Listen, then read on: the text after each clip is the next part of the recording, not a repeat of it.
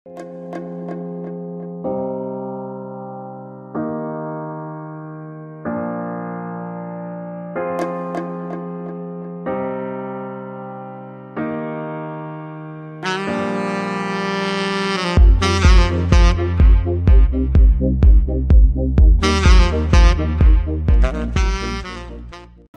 in this place because you are good.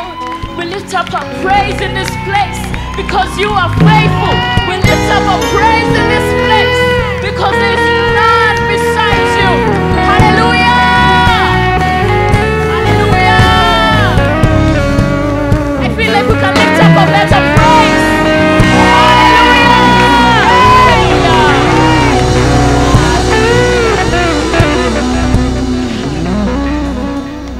Your neighbor a high five and tell them welcome to the Harvest Conference. Look for 2, 3, 5, 6, 10 people and give them a high five. A smile, somebody probably you're not seated next to, a new face maybe. Hallelujah. We are so honored and privileged that the speaker of the word is in our midst. We are so blessed and so humbled that he chose to be with us here. So with the joy of the Lord, let us invite Pastor Andy Mburu to bring the word of the Lord. Come on until he gets here. Until he gets here. Until he gets here. Until he gets here. Until he gets here. Until he gets here. Hallelujah. Until he gets here. Amen. Asante. Asante sana. All right. Bwana Yesu asifiwe sana. I wasn't expecting to come up this soon, but hapo ni sawa, hapo ni sawa. All right. Mko sawa? Help me appreciate the worship team and just the team that has led us here today. Am I the one to release you? Bless you. Wase wa nguvu sana. Hata nyinyi mnaenda band, hata mko sawa. Ama mnataka kukaa hapo? No, I'm good. Mnaweza pumzika huko. All good. Sawa mko fiti? Shall I pray and then we sit? Yes. All right, let me pray. Father and our God, thank you for this opportunity. I am honored to stand with your people, with your sons and with your daughters in this conference. For the next couple of minutes, Father, I pray, would you allow us to turn to your word? And I pray, God, speak to me, speak to us this day, to the end that your kingdom would be extended, your name would be glorified, and that we would receive so much joy through your word. In Jesus' name we pray. Amen. Karibuni sana. You may have your seats.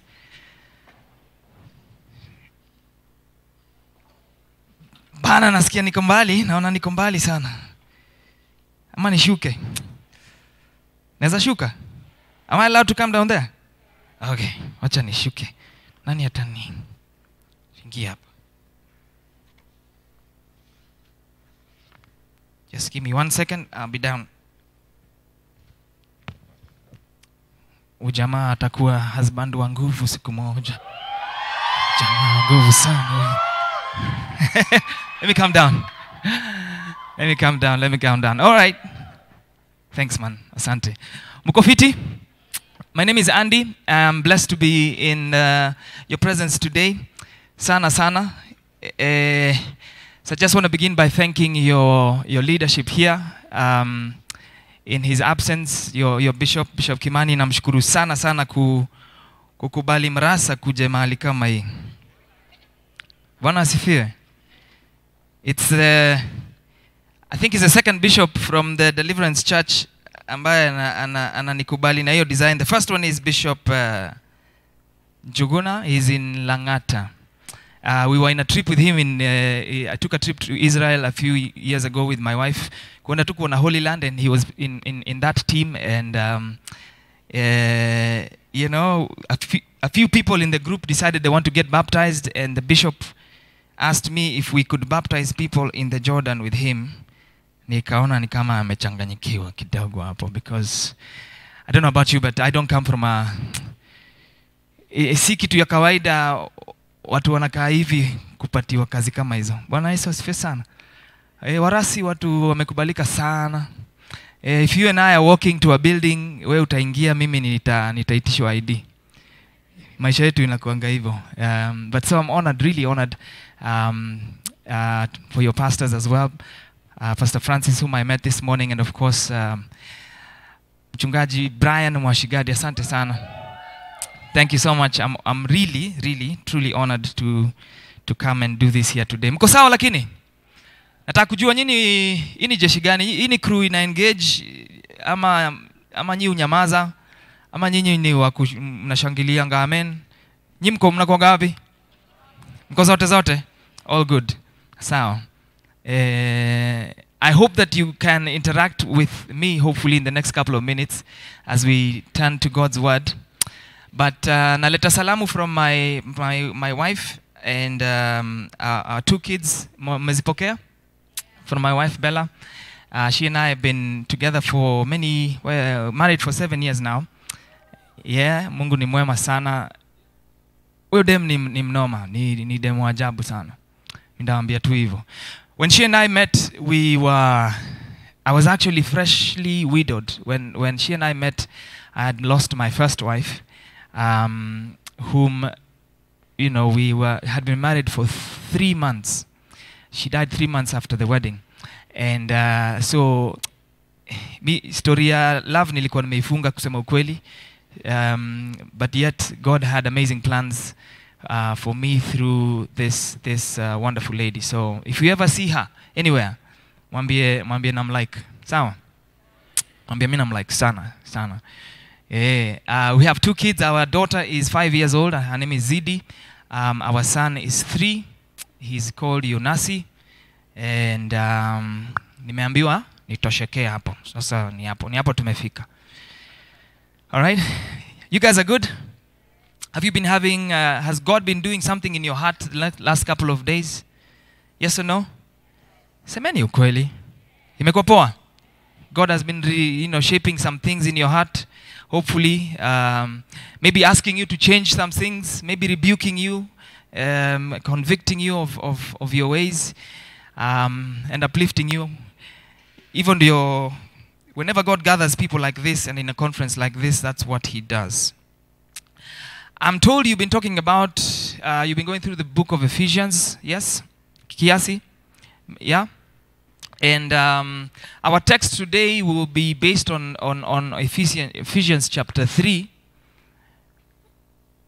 Nimengoa, but ni sawa.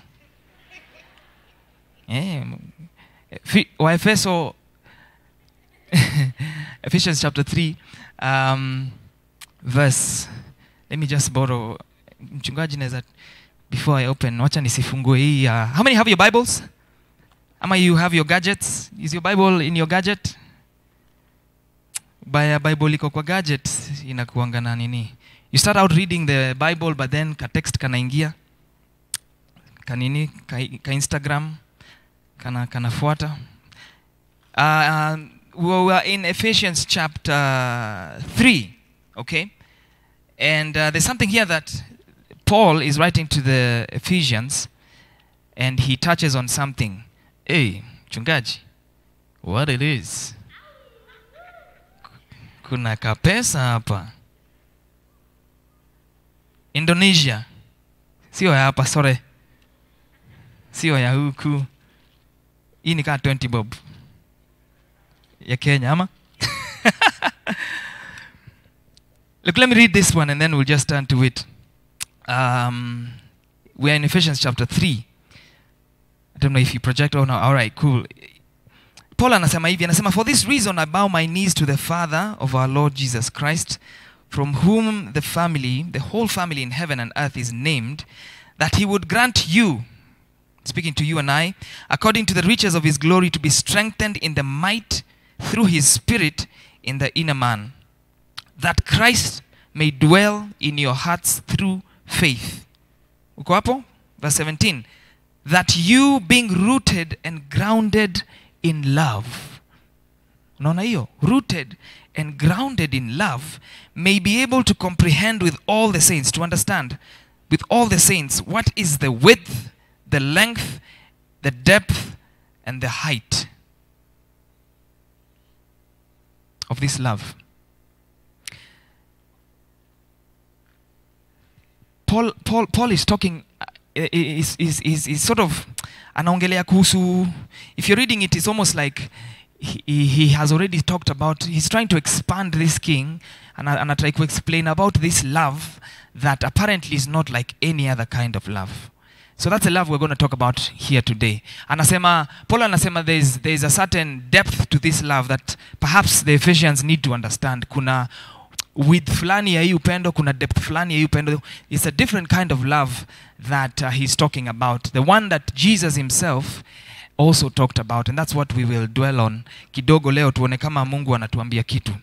Yeah? Mko sawa? So what else I think I've introduced myself. I serve, one of the pastors in a church called Nairobi Chapel. Kama ushaienda showground, it's a tent on your left. If you branch off Ngong Road going to showground, sisi tuko kwa mahema bado, Mungu hajatu. Tuna nini? Hizi ni maono. One day tutajenga. But my wife and I serve there. She's a children's pastor. I've been in worship, and we call them creative services. What else? Nini nyingine sijasema? I am 36 years old. I know. 36. How old are you? Turn to your neighbor and tell them how old you are. Is it a weird thing? Ni kitu weird sana kuambia mtu age yako, si ndio? How many are okay with letting people know how old they are? Are you? Yeah? It's interesting. So maybe you are in an age where, how many are under 20? Under 20 years old? Okay. Yeah. Under 20. Sawa. Above 20? Here we go. All right. Wacha tuende na generalities. You're still at the age where watu bado wako okay kusema how old they are. Okay? You get to a certain place, you get to a certain age in life here in this country and in our culture where, especially madem, wanasema mtu asemi miaka yake.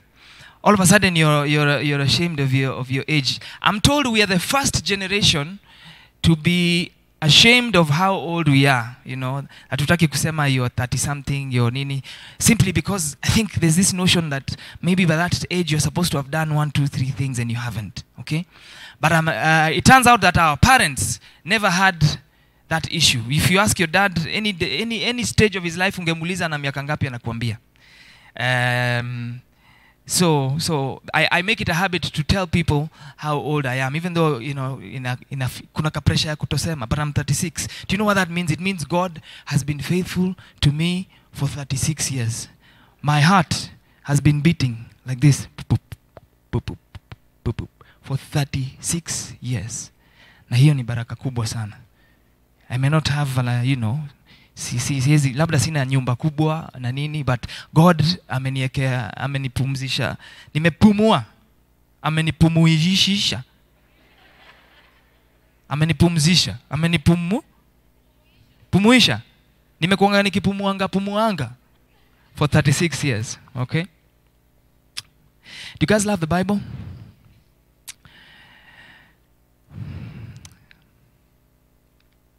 God has always believed that the life that he has for you is the best life that you could ever have.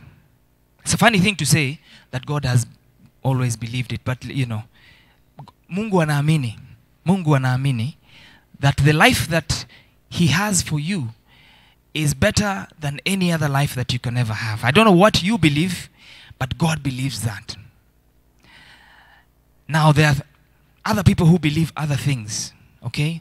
Your enemy, the enemy of our souls, he believes that if you give him your life, he has better plans for you.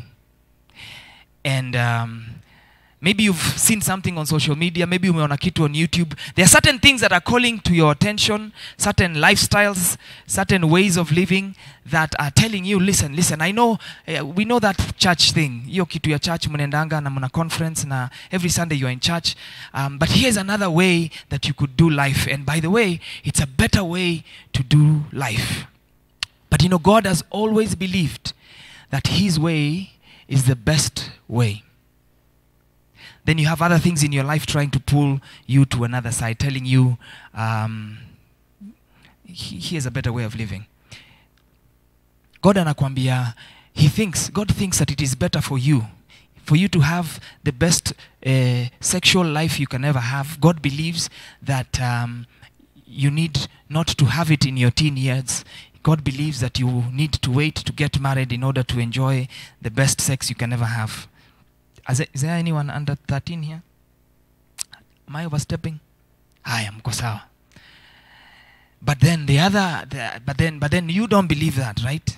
Because dunia yako inakuita na vitu zingine inakuambia, acha nikwambie, the best sex you can ever have is the sex that you have with as many people as you can, as many times as you can. That's the best life. And when you think about it, they look like they are right. But God believes another thing. So you are in a life where you either believe what God says, and either God is right or wrong, or you believe what every other person, every other thing, every other circumstance in your life will bring your way. And here's the thing. God has always, today I'm going to assume I'm talking to people who have chosen Jesus Christ to be their Lord and Savior, or at least you're considering it because you're in this conference. God has always tried to explain this thing to mankind, and he's done it through different ways. Okay, so let's consider the Bible. Who's the father of faith? Why? Why is Abraham the father of, the father of faith, father of our faith? Why is Abraham the father of our faith? Why? Tell me. Why? He believed God. Okay? Yes? He patiently waited for a son. I like the answer. Anyone else? Yes. He wanted to sacrifice his son. Okay? Anyone else? Mwisho? Victor. Is it Victor? Yes, sir. Guruma baba, Guruma.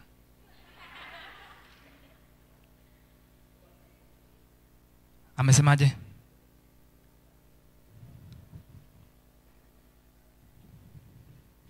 Okay. Nyinyi mmesikia? Ako sawa? Wazi Victor. Sasa ngurumieni manze. God alimuita. Okay. Look, when you think about Abraham, a lot of people, we consider him to be the father of faith because he was willing to sacrifice his son Isaac. Sawa? Mungu akamwambia huyu mtoto ambaye, and he had waited for this baby for very many years. Okay, he was almost, I think, 90 when he got this child. And so that is considered. I think I read the Bible now and I look at it and I think hiyo ni faith mob sana. But you have to consider that by the time God is coming to Abraham, he is not in a Christian nation. He's not living in a place where people know this God that would later on be known as Yahweh. Sawa. Abraham is living in a pagan world. In other words, Abraham anaishi, by the time God anakujia Abraham ajui huyu Mungu. Tunaelewana? Na wanaishi mahali in a season and in a time where other gods are being worshipped. They are worshipping Baal, they are worshipping all sorts of God who require all sorts of things. So, human sacrifices were not an uncommon thing. If you needed your God to give you something amazing, then the best sacrifice, after umetoa mambuzi, umetoa mangombe, sasa unataka kuwa serious, unataka kutoa sacrifice serious, you would sacrifice your child. One of the gods was a big bull made of brass. Chuma kubwa sana, it's a big bull. And then in the middle of those two horns, in the middle of the horns on the head, kuna kikarai kia chuma. And they would hit this karai, red hot. And then the infants, if you want to sacrifice your little child, a small infant would be placed on that red hot coal, brass metal karai thing, and sacrificed to God. So listen, when God comes to Abraham after blessing him with a child and tells Abraham, I want you to sacrifice your son, doesn't it How come hauoni hiyo conversation ya huyo Mungu ni Mungu wa aina gani? Mbona Abraham ashangai na huyo God ana, huyu God ni mnyama. Akona unyama fulani. Why? Because the gods of his time, it is what they do.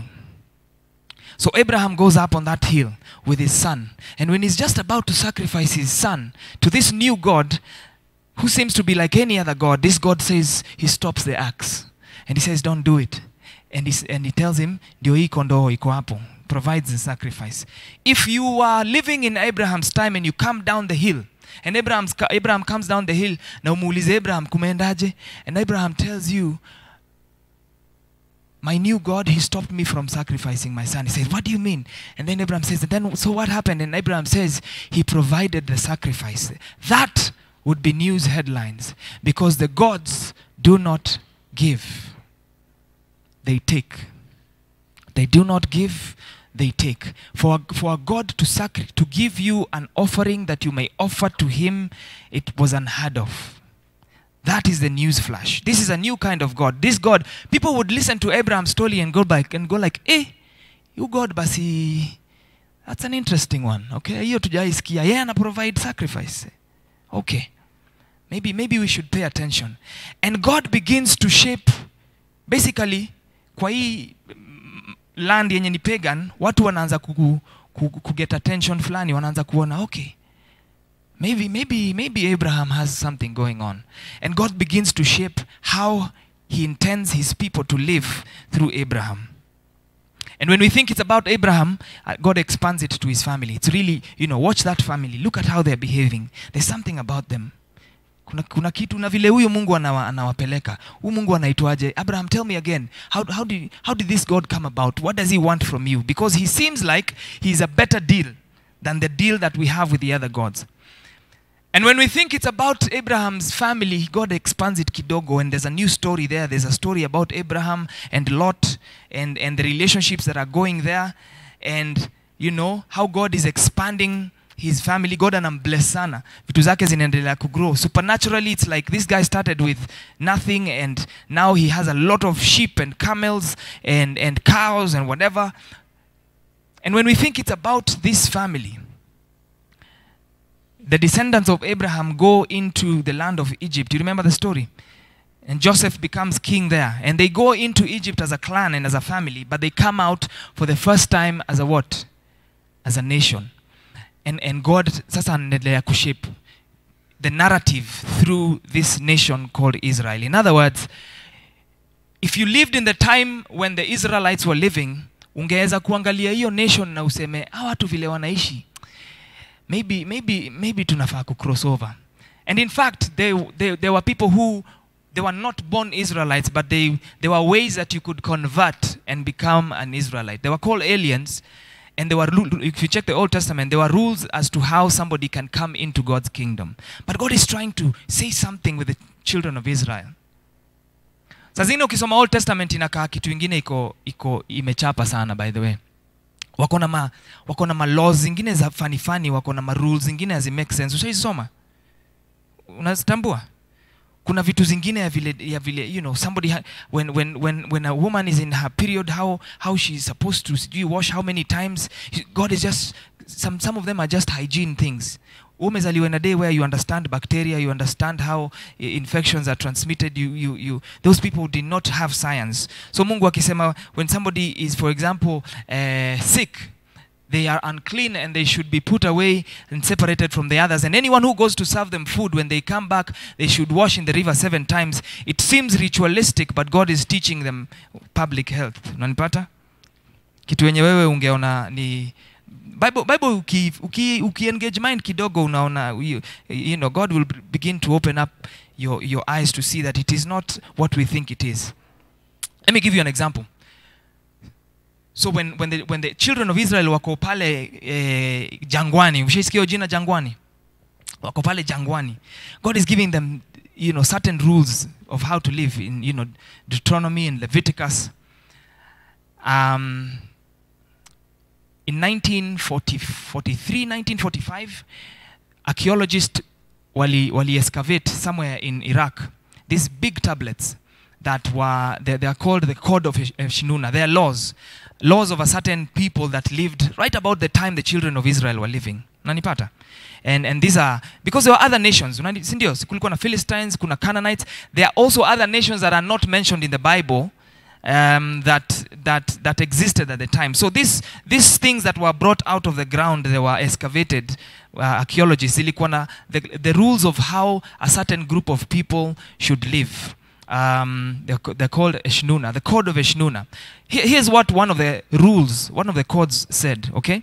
It said, for example, if Victor and I, back there, for some reason, mi na Victor tukue na ugomvi kidogo, and then I happen to pluck out Victor's eye, okay? The Code of Eshnuna says that I am to give Victor, I think it is 9 shekels. Okay? Nitamlipa do fulani because of hiyo jicho nimetoa. Alright? But say these people are neighbors to the children of Israel. If you go to the children of Israel and look at their laws, unapata Yahweh aliwaambia, an eye for an eye and a tooth for a tooth. Mimi nikisoma hiyo verse saizi in 2019, I look at it and I think God is very violent. Why would God say an eye for an eye? But if you lived next to the Israelites and perhaps you are in the kingdom of these guys and you're reading the Code of Eshnuna, ungetaka kuwa kwa kingdom gani? You see, if I have money, I can pluck out your eye and I pay you. Does that make sense? Nikiwa na chapa na nitumane macho itolewe na tukifika kwa kotini nalipa hiyo pesa. I have money. So you can imagine, and especially if you're a poor person, which kingdom would you rather belong? Because God comes now with the children of Israel and says, wait, look. Ukitoa jicho ya mtu, yako inatolewa. Whether you're rich, whether you're poor, God assigns value to every human being. Ukitoa jino ya mtu, na yako pia itolewe. So acha kuenda kama unatoa watu mamacho. Juu hata wewe una mbili peke yake. Okay? So people have always looked at how God's people live and they would rather belong to the God's camp. Are we together? Hey, ni kama nawapoteza mnaniambia. Are we together? Yes? And so you see these laws. I'm just going through a brief thing about what the Bible is. So Moses gives the children of Israel 615 laws. And when we think it's about the children of Israel, later on, God anakuja and introduce Jesus Christ. I'm just jumping real quick.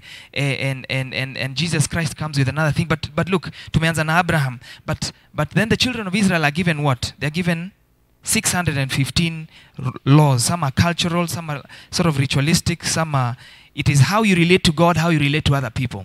This is how you will live.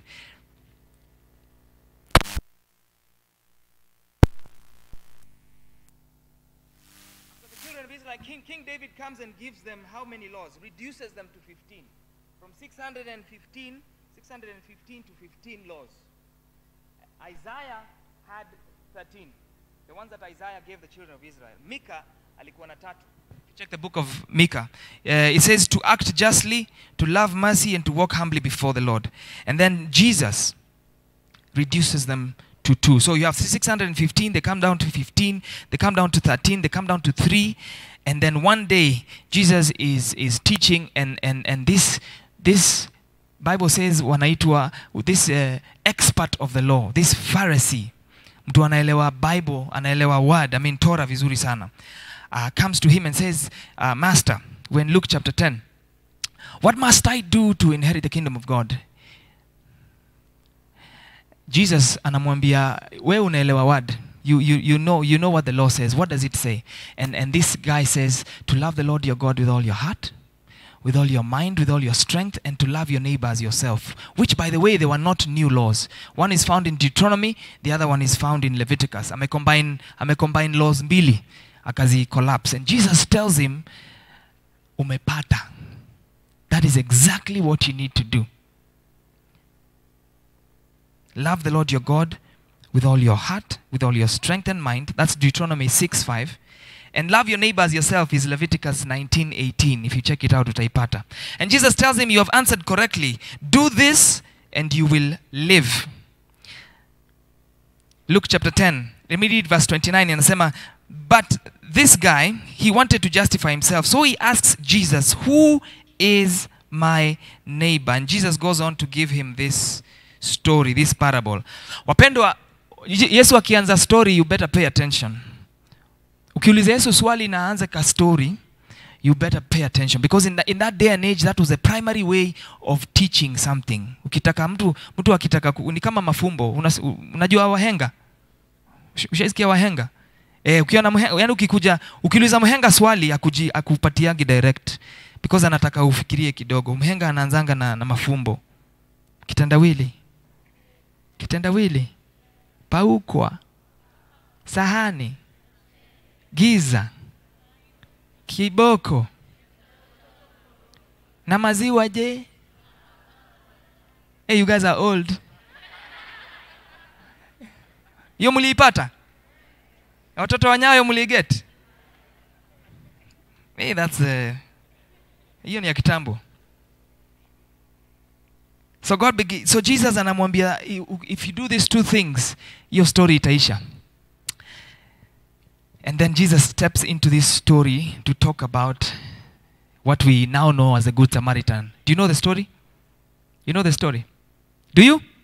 Hey, tuko hapa, mko sala. Mnajua hiyo story? Jesus begins to talk about this Jewish person who was going about his way. Alikuwa anaenda, I think, to the temple to pray. And wagondi wanaruka wanamtandika mbaya. Wanamuona wo. Zima man kuna kuwaga na mangeta hapa. Hakuna kusawa. Zima hakuna ngeta. Kuna mtaa zingine hautembeangi hivyo. So huyu jamaa alikuwa kwa mtaa kama hiyo, amepigwa mbaya. And then he's left by the side road to die. And then who checks in? Who's the first person to come? Do you know? Nani anakam? Is a priest, is it? Tupendiwe hiyo tuangalie. Do you know the verse? Who begins by coming? A Levite. A priest anakuja is the first one to come, but priest hana time, anakimbia conference. Anaenda kupreach, hana gidhaa ya hii kitu. Hana time ya hii stuff. So the priest looks at this guy, anafikiria mazee hapana. Hii conference nimechelewa, itabidi nienda. He crosses over to the other side of the road and goes his way. And then the other person who comes is a Levite. Now Levites in the tribe of Israel, Levites ndio wase wa MOG. Yani wana come down ni descendants wa watu wa Mungu. Kama Joy hivi. Unaona? Joy ni kama Levite fulani hivi. Yani baba huka yake walikuwa ni mapasi. Unacheki? Joy, your second generation ama third generation believer. Mtu kama Joy hivi, mtu kama my wife is a fourth generation pastor. Okay? So this Levite comes, yani tradition ya uungu iko pale, but pia yeye akona conference, anakimbia zima, ana need to make a few things in order, ana cross over to the other side of the road and he keeps going. And then Jesus says a third person comes and it is a Samaritan. Now listen. If you are listening to Jesus tell this story, na unakula makucha yako, because you know, nini story poa, unacheki WhatsApp, nani amekutumia WhatsApp, uko kwa phone yako, Jesus is telling a good story, and you're listening, but you're hearing, but you're listening. I mean, ni story fiti. When Jesus mentions a Samaritan, your attention is captured. Kila kitu ingine ulikuwa unasema, kila kitu ingine ulikuwa unafanya inaisha, because ame-mention watu fulani. In 2008, we had just done the elections, and I was going for a Bible study, a K-Crew Bible study. Kumbaba Crew Bible study ilikuwa Mamlaka Church. I was with my friend Linda. We used to serve together in K-Crew, and she's driving. Na mimi nimekaa kwa passenger seat, tumepiga kura. Oh, I didn't mention I was born and raised in a place called Kitale. I just found out today, I came in and I looked at Pastor Francis. I told him nimemuona mahali. Huyu ni mtu wetu, mtu wa Ingo. Okay, my parents come from Thika, they're Kikuyus, but they moved to Kitale in the early 1971. So I'm born and raised in a place called Kitale. Kitale imechanganyika kiasi, but Waluya ni wengi, Wakale ni wengi, and then all sorts of tribes. So I have not been brought up in Kikuyu land. Unanipata? So tumepiga kura 2008, and we're going for Bible study. And as far as I know, I knew that the guy I have voted for is going to be president. Because I'd like him to be president. I think he's a better leader. This is what I think. But we're listening to the radio, na news inaanza kuingia. Na hizo hesabu haziendi poa. Inaanza kukani kama wale wasee wanashinda. Wale wasee sijavotia wako nikawa wanachukua hii kitu. So Linda is talking to me and I've shut her out. I don't even know what she's saying. And then we're going up the hill hapo Serena, alafu nikaona moshi. Nikaona kamoshi kamepanda mbele ya mapo yangu hivi. Na kakanuka kama ushaisikia fedha zikiungua vile zinanukaga. Kakanuka kama kamoshi in the car. Ladies and gentlemen, nimechanganyikiwa mbaya. Unaona ile lighter ya sigara kwa gari? Nimeifinya, imewaka moto. I'm not even aware. I'm playing with it with my hand. Nimejichoma kidole mpaka imetoa moshi imepanda na siski. Nimeangalia hivi, I look at my thumb, nimeichoma. Linda is telling me, Andy, are you okay? And I'm like, I know I'm fine. Ati, what were the counts again? Ati Raila amepata ngapi? Tukafika mamlaka, nikashuka. I had to go to and take a leak. Nikaenda urino. Sisi tunakuanga na ukuta. Are you aware, by the way? Ladies, as guys, I have a wall. We are not troubled. Ndio maana tunanga laini kwa church on Sunday nje nini. So I go to this wall to do my business, and halfway through I realize I'm not standing on that wall. Niko mbele ya dustbin. Nimechanganyikiwa. Later on somebody was explaining to me I was having what is called a panic attack. All of a sudden it's hitting me that wajaka wanaenda kushinda hii kitu. Na mimi, if you ask me, I don't consider myself a tribal man. But nimepanic mpaka hata sijui pa kukojoa mzee. Tunaenda Bible study. I'm a Christian. Tunatoka Bible study, we're walking in town with my friend. He's also from my tribe. Tumepanic yetu yote. We go to this place, it used to be called Millennial. By the way, your camera, is it streaming? Are we online?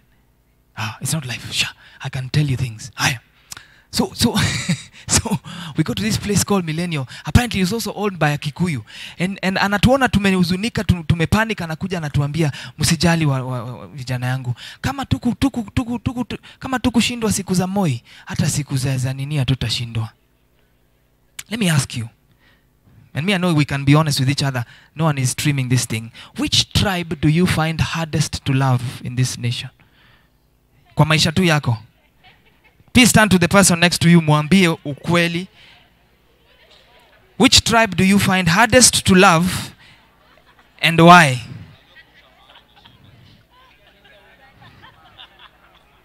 Tell me. Anajua we are all Christians. Which tribe? Sini wa Kenya, hapana jali. Whatever happens in this conference, it stays here.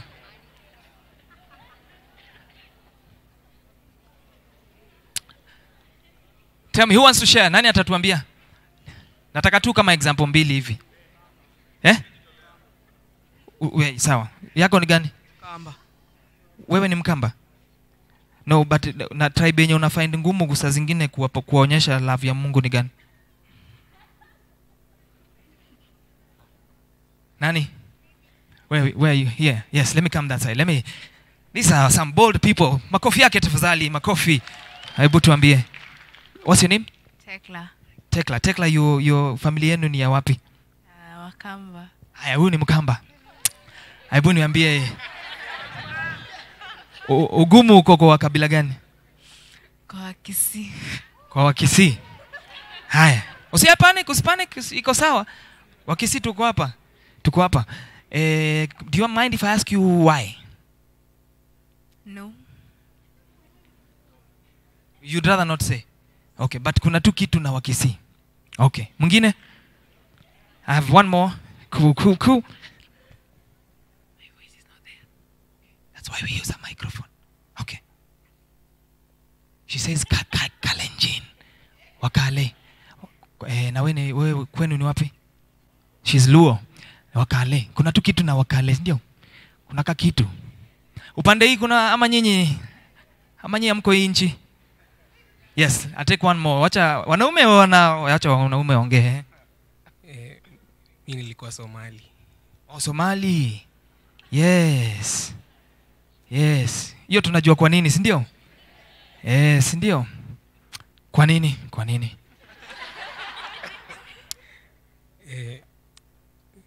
Sijui tuseme kitambo, si sahi. Before nilikuwa tu naona nikaa si part of us.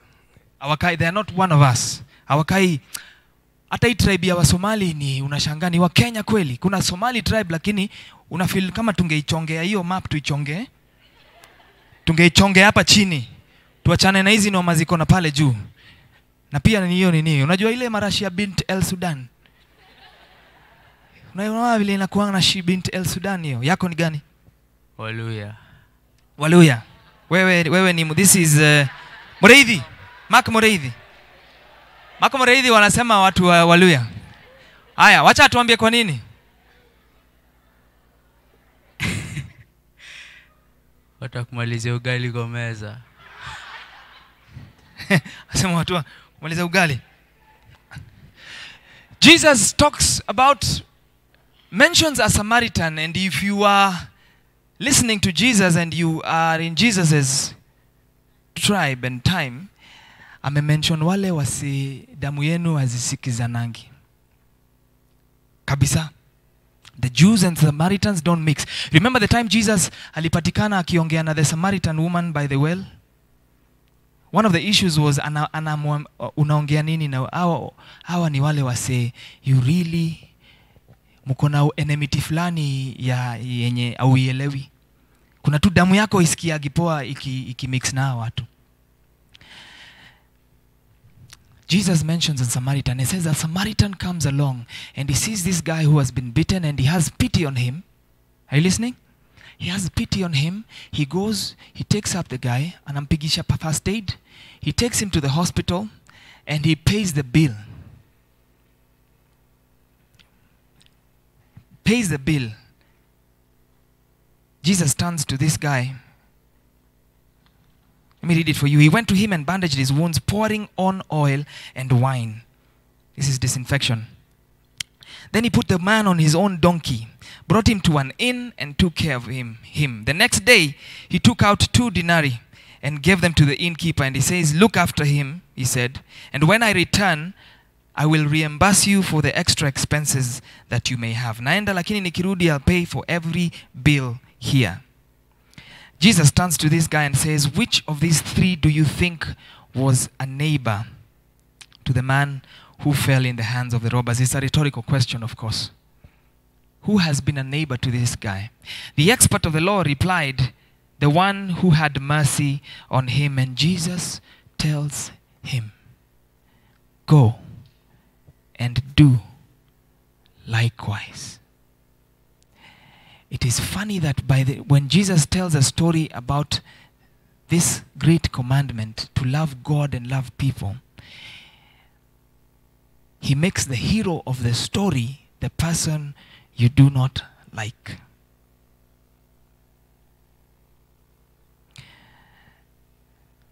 I was in campus a few years ago and there was a guy, a friend to some of our friends, and I was born again and I was in the fellowship. Let me just call him Jemo. And Jemo was very feminine. Unanielewa? Do you understand? Jemo alikuwa very feminine na hatukuwa tuna like msee kama huyo. Msee alikuwa akikam kwa room yenye tuko tunatoka. Okay? Because hatujui tutadiraje na uchali. Uchali alikuwa anatembea, anaweza tembea hapa a swing hapa. In fact, when it came to teaching girls how to catwalk for the university pageant, he was the one who would train them. Na ni juu hivyo ni yeye utembea hivyo, just the way he is. And so we had a feeling this guy is gay. He's a homosexual. And so we really didn't like him, okay?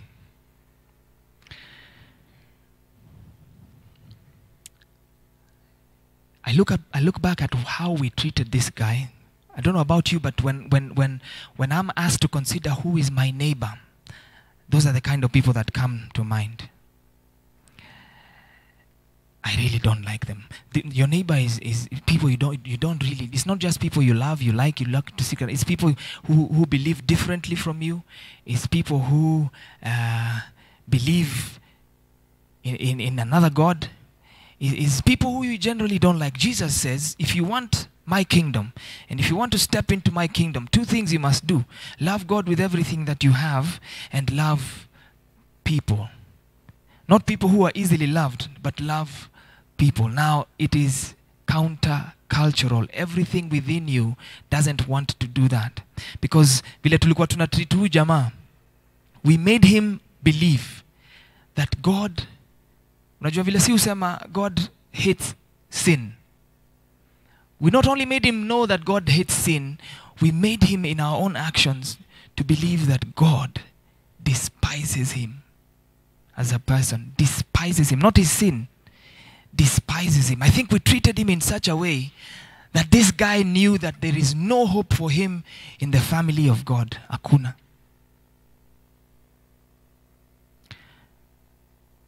Do you know nobody has ever been hated into God's kingdom? Never. Hakuna mtu ashaichukiwa sana na Wakristo mpaka akakaa hivi akaona, hasa wamenichukia, itabidi niokoke. Itabidi niwajoin. They hate me so much. Maybe I should join them.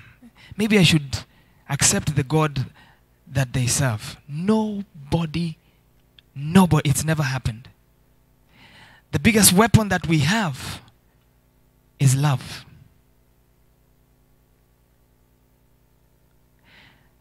I met this guy a couple of years later.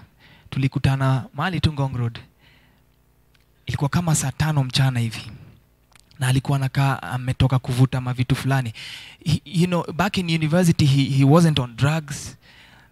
But I think it got into some time in his life. Now he's alikaa akombali na God. Ameenda hata much further. And now God had dealt with a few things in my heart, and I crossed the road to go meet him and to go say hi to him, and he was utterly confused. Totally confused. Anashanga, Andy ananisalimia aje? Amekujaje kunisalimia? Because huyu msee tukuwa tunaweza msalimia. We were so saved. Our job was to hate the people who don't know our God. Jesus tells you, what must you do to inherit his kingdom? You must love God and love people. Listen, nobody is really your enemy. No human being is really your enemy. And I'm talking about even the terrorists. Do you know we have the same God? We have the same Father. They are just our brothers and sisters who do not know who their real Father is yet. But this is your brother and sister. We have the same Father. 2 things you have in common with every person in this world. You have the same Father. Whether they know it or not is a different thing. That's one thing. You have the same Father. And secondly, you have the same enemy. All of us. We have the same enemy. Now what the enemy would have you do is to believe that this other person is your real enemy. Now once the devil has you believing that the person who is a Samaritan in your life is your enemy, he steps aside and you now do his work. Utafanya kazi yake sasa. Anyone who bears the image of God is your neighbor. Anyone. And nobody has ever been hated into this kingdom. Have you seen the way sisi treat Waislamu saa ile kuna kuanga na terrorist attack? Ushaona vile si wa treat? Ushaona ile kitu inakujanga ndani yako ukiona Muislamu hiyo time kumebomiwa, ushaisikia ile screwdriver inakuanga hapa alafu iko ndani ya roho, alafu mtu ameitwist hivi ka screwdriver, unakajua? That is when you that's hapo ndio God anakuanga anakuambia kuna vitu nataka, kuna kitu hapo ndani nataka tu let's address that. How is it that you can be born again, loving God with all your heart, mind, soul, and loving your neighbor and loving Jesus, and you are convinced God cannot bless you with a husband from that tribe?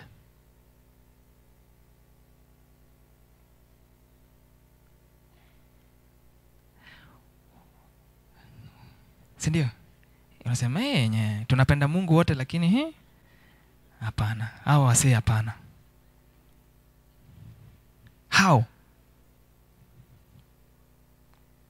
How is it that we're going to share eternity together, all of us, we will be at Jesus' feet, but unanitolea mpaka verse kuniambia vile God hawezi nipatia kitu yenye mimi sija desire?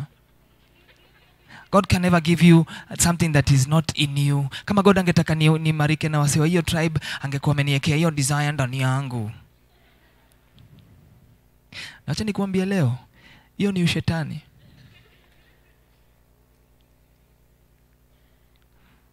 True story. Hiyo ni ushetani. Mimi ndio huyo nimeokoka, napenda God, I'm serving God full time, na nimepanic yangu yote that Raila Amolo Odinga will be president.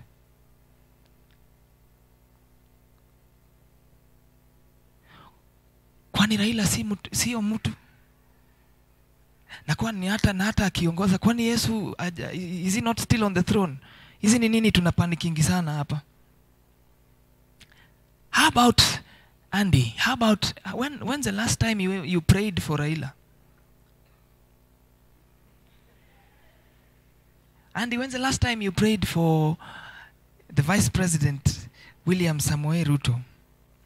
Hapana, but they're the guys who are wao ndio wanamaliza hii nchi, sawa? Watu wanaiba pesa nini, but you remember this person has the image of God on them. How about you pray that God's anointing and his influence over his life is increased more and more and more? Na sisemi usishutumu, evil, call evil for what it is. But guys, you are never designed not to love another human being. And Jesus believes that if you get to a place where you love God and love people, you will be free indeed. Tulipa moja.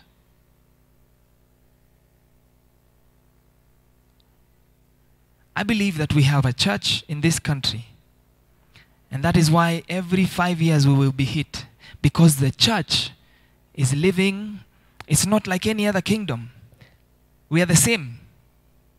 The same hate that we have out there is the same hate in the church when it comes to tribes, when it comes to differences. Na ndo maana nchi iwezi songa. Shida ya nchi si wanasiasa, wacha niwaambie, ni Wakristo.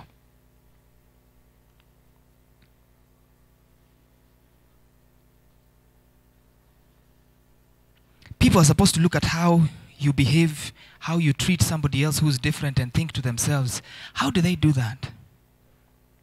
How come anapendanga wa Somali? Sawa, okay. Saizi wachinku wamejaa huku. Na sasa ile unaona mchinku kuna haka kitu kana twist hapa ndani.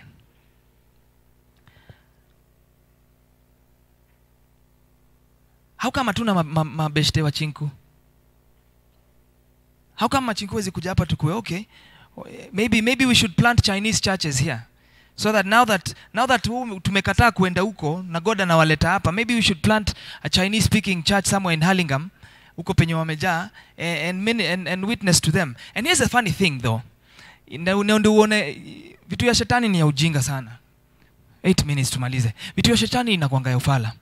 Sasa ile tuko hapa hivi mambo za elections nini. Umse ni Mkale, umse ni Mkikuyu, umse ni nini, mimi si like ingu, umse anakuaga hivi, mi like mademo nini, mi upenda sijui brown skin. Okay, so hizo ma difference ziko nyingi. Okay? Wacha nani alisema Mkale? Na thank you for your opportunity. See, you know, you're only bold, you're among the few who are bold enough to speak up. So the person seated next to you and behind you wako watu, kila mtu ana hizi vitu. Uko sawa. But isn't it funny, Saile Mkale anashinda medal, unashangilia? Ama unaangalianga TV ukiwa hata wakwende, hata hiyo ni medal ya wapi kwende, hata mimi sipendi medal imeletwa na Mkale. When we go out there, it's the funniest thing. Saile tuko hapa, you're seeing differences.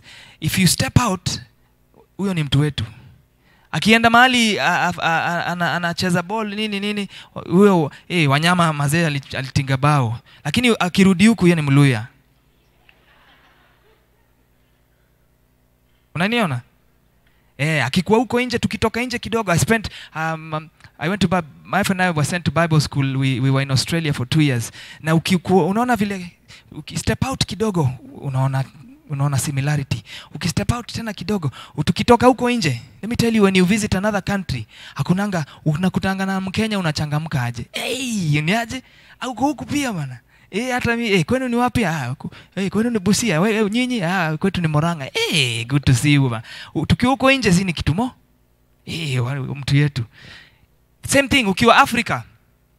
Kuna wale wanaija. Unajua? Wanaija wanakuanga hivi. Wa Sudanese wanakuanga hivi. Tukipatana huko nje, hakuna hata, we don't even have countries. You should have seen, yani I'm excited to see a Nigerian man huko nje mbaya, niko my guy, unajua huyu ni mtu wetu. Every time you step out of your comfort zone, mtoke nje unaanza kuona similarities. Utoke nje tena unaanza kuona a couple of years from now, people will be doing trips to the moon. Okay? Hopefully we'll be alive, but it's happening. There's a lot of research, a lot of money has been pumped into that. In a few years to come, people will be paying money to go and visit the moon and come back, okay? Richard Branson will make it happen. People like Ellen, ule mse wa Telsa, this was to happen. Can you imagine you will be alive, umeenda trip majuu, hiyo saa ni majuu ya majuu.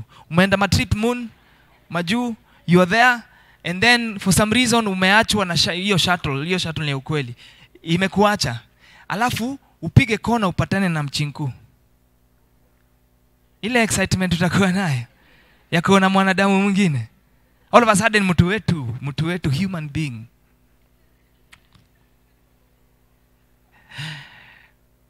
There's this parable where msichana kama anaulizia Jesus, is it okay for me to give taxes? Jesus says, give me a coin. And Jesus is given the coin. Sindio? And Jesus asks, whose image is on this coin? You remember that story?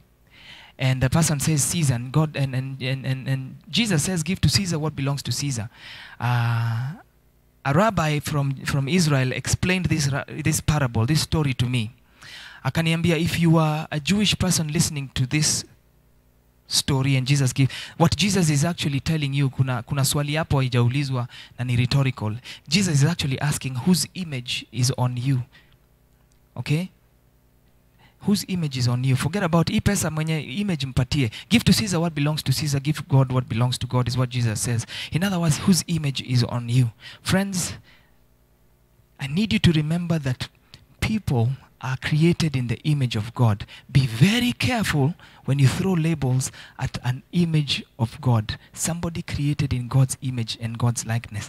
And I'll tell you why you should be careful. Because God values nothing more than human life.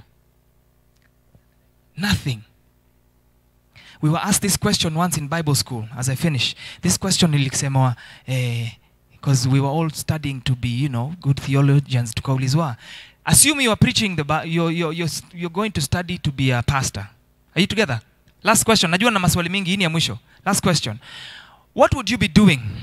Do you think you are studying or you become a pastor? Do you teach the Bible to people? Or do you teach people the Bible? And they are not the same. Do you teach the Bible to people? Or do you teach people the Bible? 5 marks, discuss. Quick one, tunamaliza. We have 3 minutes, we're finished. Turn to somebody and tell them what they think. Do you think God is asking you to teach the Bible to people or to teach people the Bible? They are not the same. The first one is, do you teach the Bible to people or do you teach people the Bible? Who thinks, mamaliza? 5 marks. Wacha tuone, tunapiga. We, kila mtu anapiga kura, usikose kuinua mkono. Tunainua mkono. How many think that if that's what you'll be doing, then you have been called to teach the Bible to people? Lift your hand. The Bible to people. Okay. How many think you then have been called to teach people the Bible? Lift your hand. Hey. Unaona maeza Matiangi?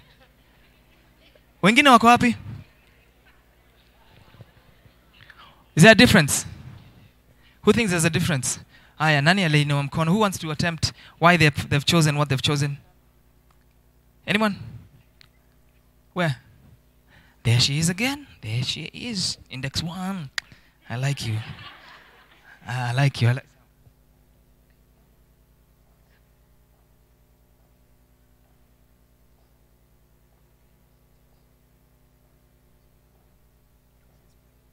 Okay. Okay. She's saying that you can't teach the Bible to people because the Bible is already inspired by God. It's not your word. So that you teach people the Bible. Okay. Sijawahi pata hiyo jibu. All right. That's very interesting. I'll tell you what my answer, what I'd pick. I'd say you teach people the Bible. Not the other way around. Have you met people who teach the Bible but do not even like people? Okay? Ushaiwapata? Unasikianga ni kama hiyo word unaitaka? You have no business teaching the Bible to people who you do not even love. Everything that God does is because he loves people.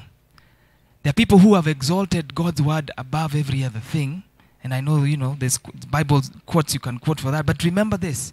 Even the Bible that you hold in your hand, it is because of his love for people that God ensured that Bible gets to you.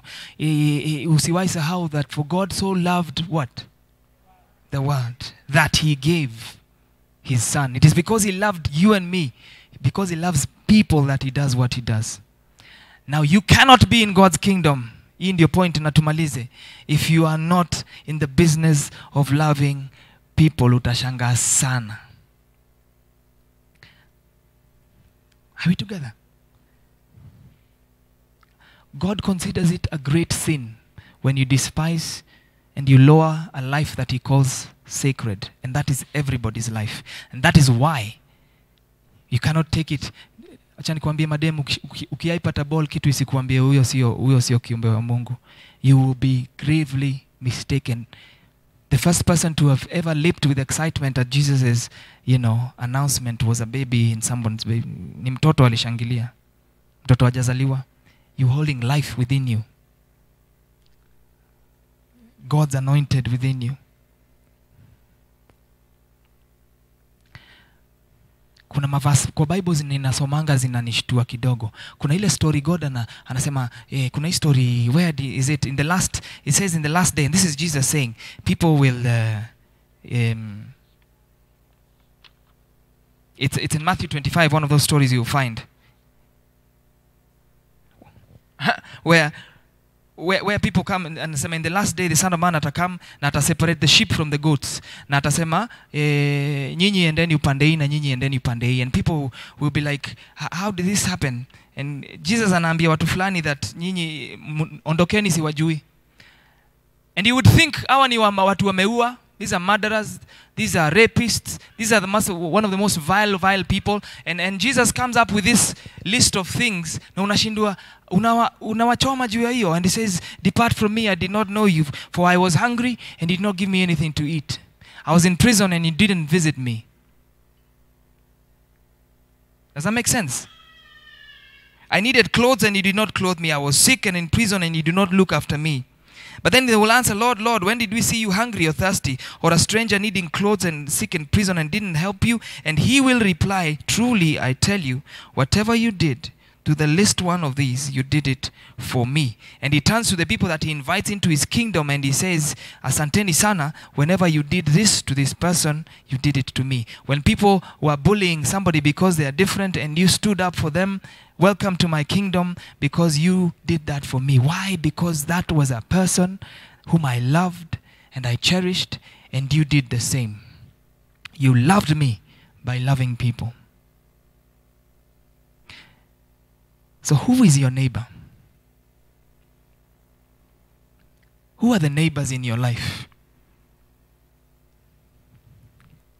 Jesus turned to him and asked him, who do you think did the right thing? Who is your neighbor? Take a minute. Close your eyes. I want you to think about that. Who's your neighbor? Who is that person that God wants you to turn the feelings that you have for them to be these ones for they're different? I don't like what they do. I don't like what they stand for. But I wish them well. And I'm going to pray for them because they are my neighbor. They are a child of the living God. And maybe, just maybe if I love them, and maybe if I pray for them, one day God will reveal himself to them like he did to me. Just maybe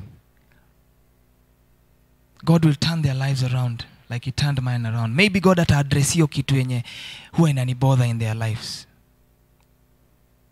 Please, I want you to find 1, 2, 3 names.